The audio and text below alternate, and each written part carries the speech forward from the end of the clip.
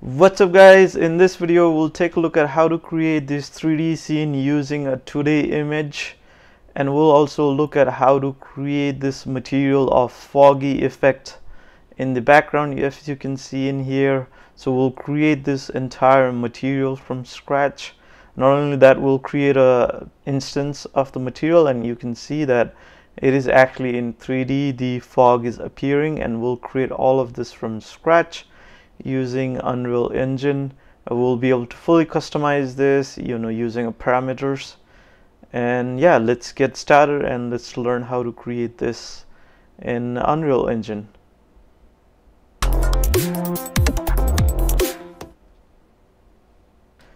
Alright, to get started, what we'll do is we'll select the games and then go to third-person template and then give a project name, whatever you feel like, and then go ahead and click on the create, and it should create the project. So we have this empty third-person template project, and in here we'll create a new folder called images. That's where I'm gonna import AI generated image. You can create any image you want. I just got this from, I think, from Midjourney, this forest scene, so I just dragged in here and then I'll show you here what it looks like. This is the scene, so I was thinking this was really cool, and then I'll create a depth effect in here. So we'll, another thing I did was basically I exported this. You don't have to do that actually. You can just use the image that you have, and basically what we'll do is we'll take this Hugging Face, this Joe depth, and we'll put in here as an input image and then generate the depth map. And actually this was not the right download. I actually had to use the download on the actual thing, which I'll show you later. So let's create the material first here.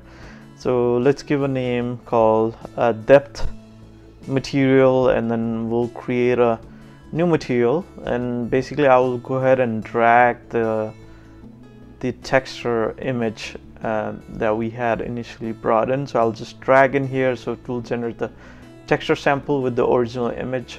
I'll connect the RGB with the base color, and then I'll probably turn it to a plane so we can view in here. This is where we want to actually add some effects, and here this is the download button that I want you to create. So go ahead and click on that download and drag that image that you've generated and put it in there. And yeah, that's a depth map that we have. So basically what we can do is from the content browser we can drag that depth map, and this is what we are going to use to create that 3D foggy effect.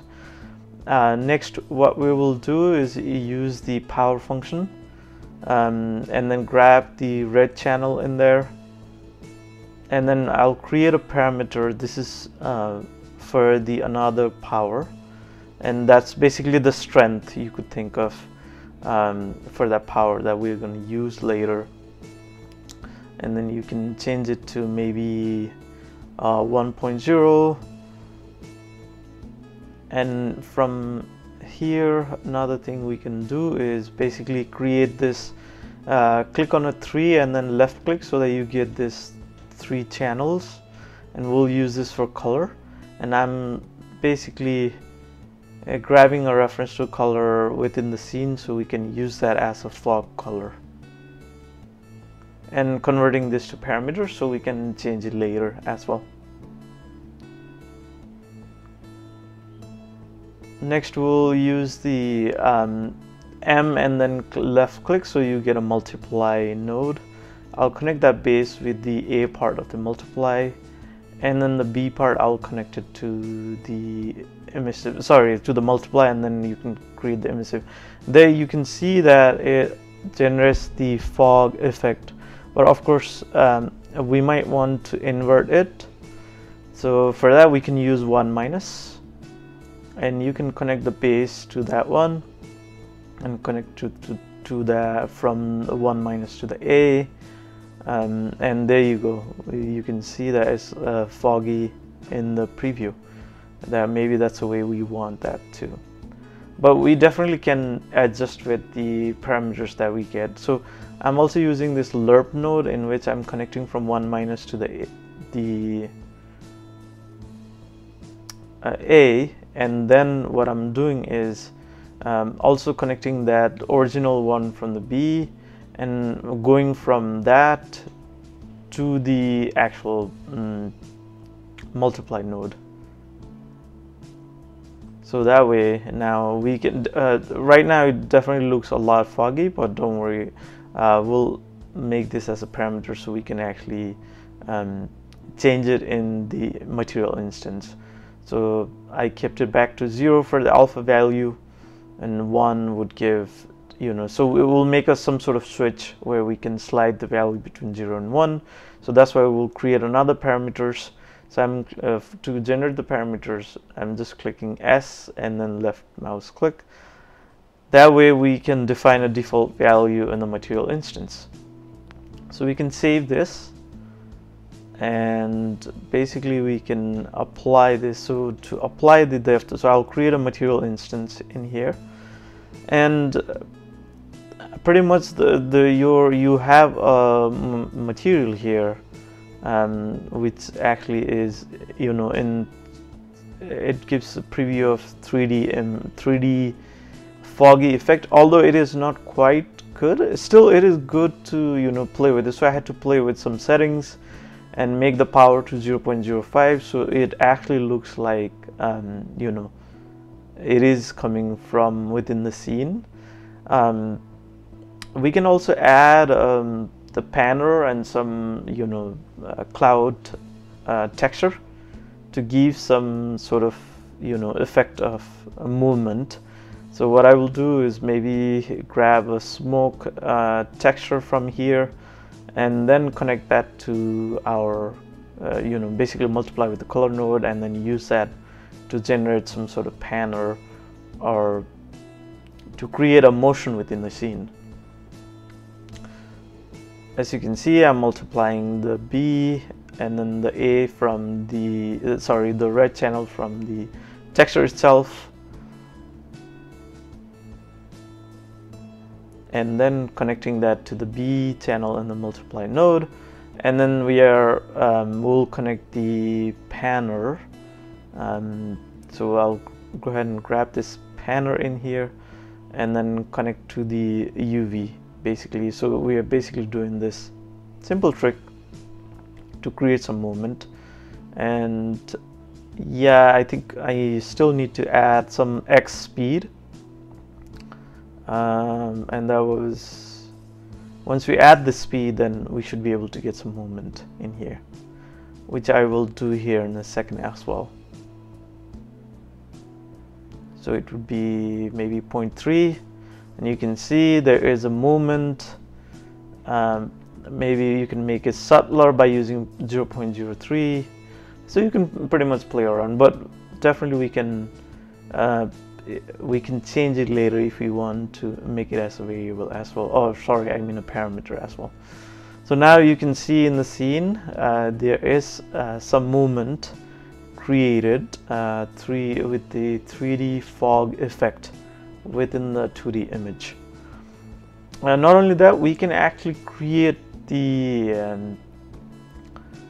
3D actual 3D model as well using the depth map that we have.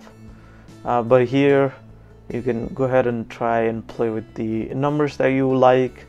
Maybe 0.2. I was thinking more subtler. But feel free to use what you think is appropriate for your scene. So I'll go to the modeling, the tab, and then go ahead and create this basically a rectangle using a rect, and then basically I'll create a rectangle and hit accept in here. Next, what we'll do is we'll pretty much distort it using a 3D depth mask. So let me actually we can move this up a little bit so that we can see it better, and yeah, maybe make it unlit as well so that we can see the actual thing in here. as we go in here, we can stretch this a little bit. Actually, be careful with the stretching. I did overstretch, so you play around with what might be a good stretch for the thing itself, because as you can see, I did had a stretch mark on my 3D created object. Of course, that also comes with the distortion, the amount of distortion and subdivision that you make as well. So to do that, what we'll do is in the modeling tool itself, click on the displace node, and instead of purling noise, use the texture 2D image. And in the displacement map, we can use the 3D depth maps that we just generated from the Hugging Face.